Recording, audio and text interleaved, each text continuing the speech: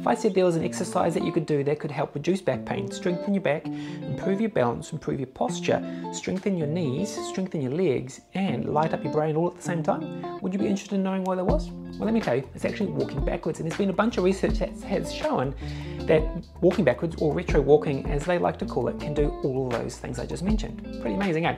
So next time you're out going for a walk or you're on the treadmill at the gym, turn around and just try walking backwards for a little bit and see how you feel, and then let me know in the comments how you found it. Also, if you are going to be walking backwards outside, make sure you don't fall over. We don't want any accidents, okay?